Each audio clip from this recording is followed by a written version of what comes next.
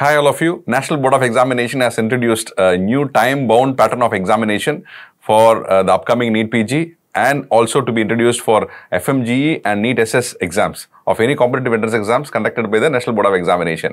What is this time-bound method of examination? Just let me brief you about it. For example, the NEET PG 2024 is going to be of 200 questions. So they could divide the entire 200 questions into 5 sessions. That means 40 questions per session. A, B, C, D and E. So each of these 5 sessions will have 40 questions. And these 40 questions, you need to answer every session in 42 minutes. That is approximately 1 minute per question. So that you answer and you go automatically to the next session. So automatic session will start once you finish a particular session. A session if you finish, then you go to the B, and B you finish C, it goes to D and E. So you can't come back.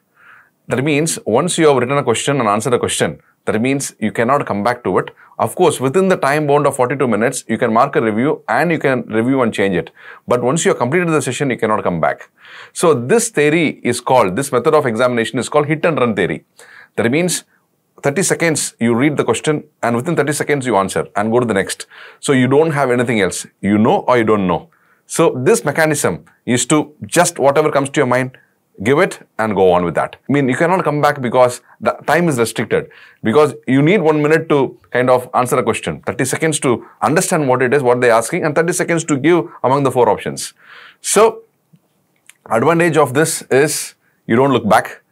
And the disadvantage of this is you don't have the luxury of time within the stipulated examination hours to spend less time in easy questions and to spend more time in tough questions. And there is one advantage I can tell you, that what option comes to you in your mind as a first option, most probably the right answer. Always the right answer is the right answer. But in case you have a doubt between 2 options, most of the time it happens. At that time, what option that strikes you the first is always the right answer in most of the situations. That means if you take 100% in that, what could be the first impulse could be the right impulse, and the right answer is more than 60 to 70%. So in that way, it is advantage, but it could make a little bit of stress in reorganizing oneself during the time of examination. I think the practice could help you and make you to do well in the actual exams.